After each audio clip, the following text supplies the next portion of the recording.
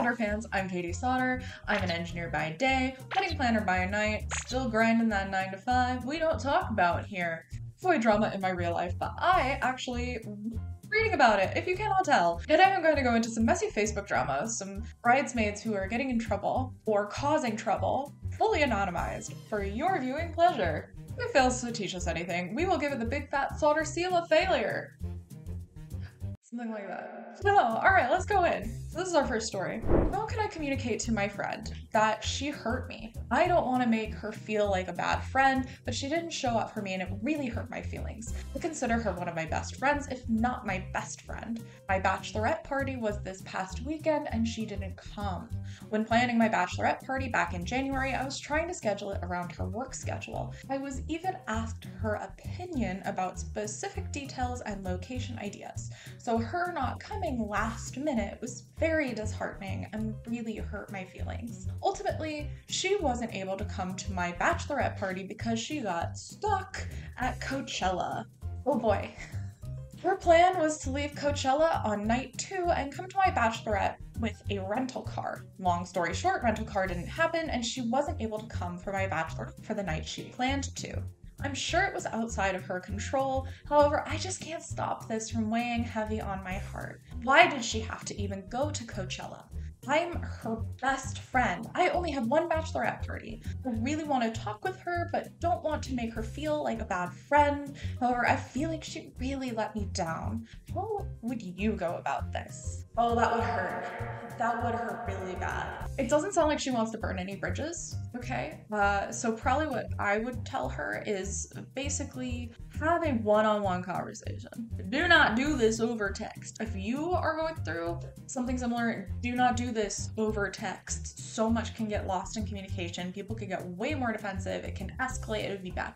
My recommendation would be to just use I statements instead of you statements. I've definitely talked about that before on my channel, but if you use I statements instead of you statements, it's much less likely that they'll get defensive. So an example would be like, I feel hurt when you, or I felt hurt and still feel hurt because you went to Coachella and instead of coming to my bachelorette party, which only happens once. The general formula should be, I felt X when you did Y because of Z.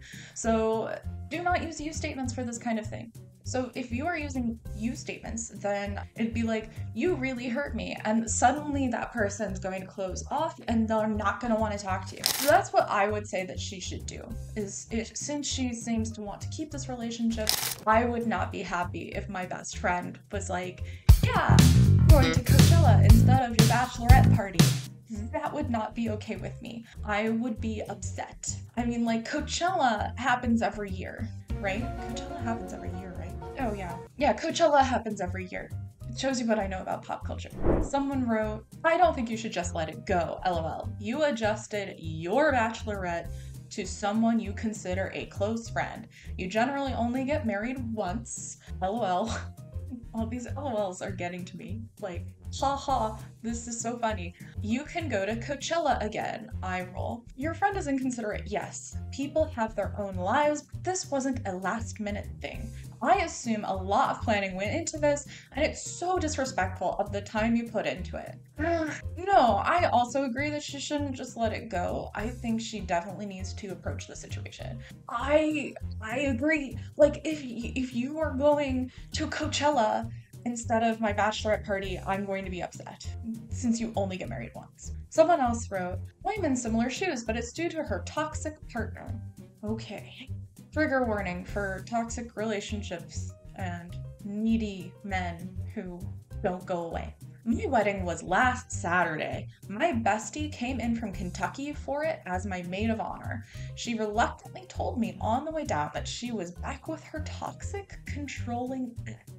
Whatever. He wasn't coming, so I figured it was fine. Nope, it was not fine. Within hours of her arrival, he was calling her and accusing her of hooking up with people in my town, even though she was almost literally glued to my hip all weekend. He called her like 30 times a day if she didn't answer because we were busy. He went off the rails. He even called on my wedding day while we were getting our hair done and refused to let her off the phone until he was satisfied. If this is you, like, it's not worth it. It's not worth it. You are worth more than that, okay? You have my full permission to leave. You're worth more than that. You should not be letting men, like, trample you like this. This is controlling and honestly awful behavior. So I had a distracted, weepy, sad, anxious maid of honor all weekend. Poor thing. Poor thing. She kept going to sit down in the car during our rehearsal dinner to talk to him, and then she left halfway through my reception to go back home and ran off with the guest's late night popcorn snack that was in her car. At least $80 worth of popcorn, and left her glasses in my car that I ended up having to mail back.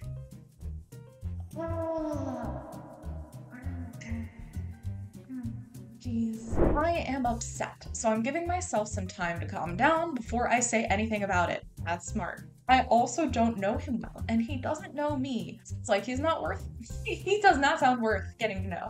But I know enough about him that I plan to absolutely tear him a new one when I go visit her. I am looking forward to that. I'm just mimicking these emojis. I can't wait to tell him what a pathetic, narcissistic, weak, feeble-minded man he is, and that's just the PG stuff I can post on Facebook.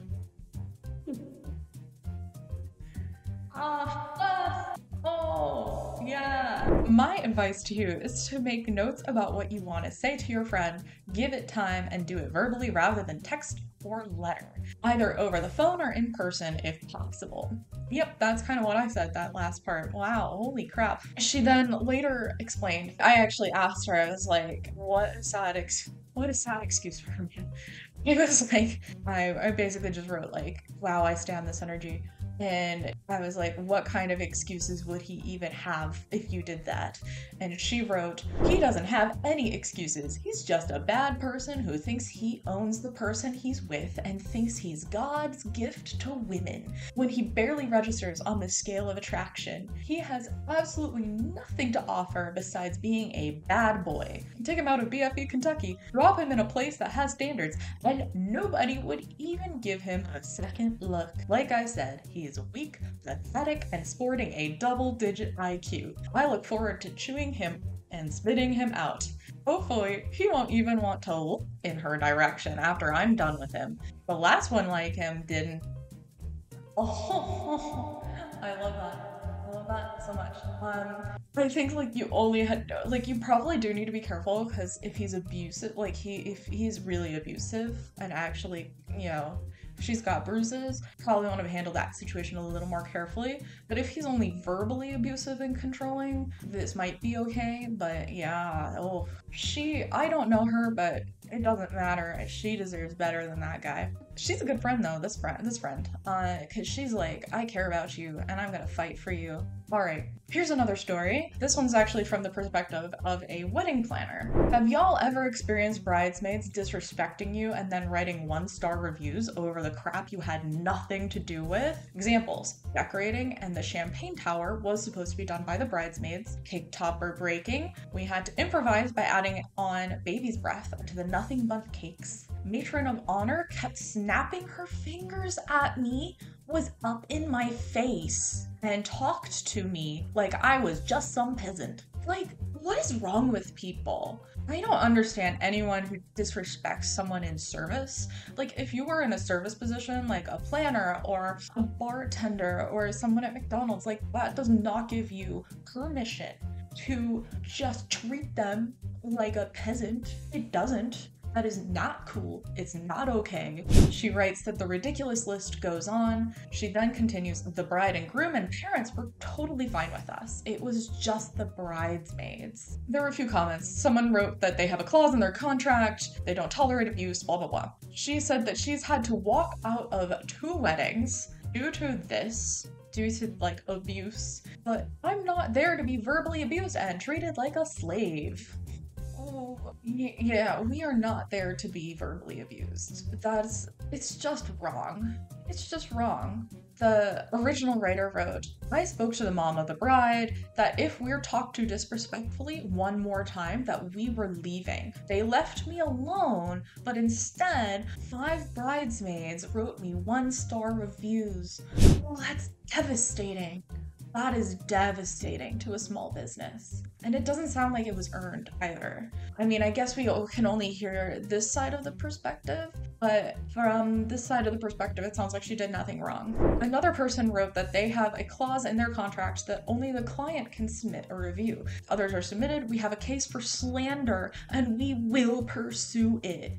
Oh boy. Yeah. Oh gosh. Bringing court into this again.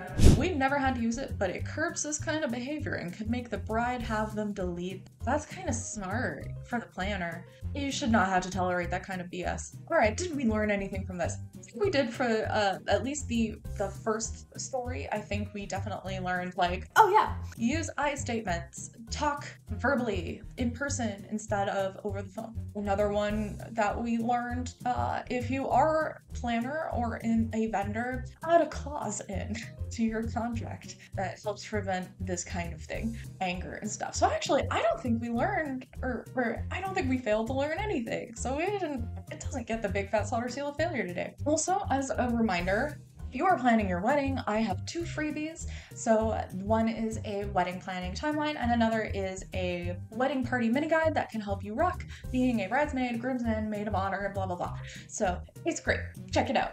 Totally free in the description below. If you liked this, check out this video where I go into some crazy Reddit stories where oh my gosh, I can't with some of them. They're like wild. They're some of the worst wedding stories that Reddit has seen. So dive into that. It's a good time. Until next time, remember to make that like button blush, nuzzle that sweet subscribe button, but keep it PG for me, okay?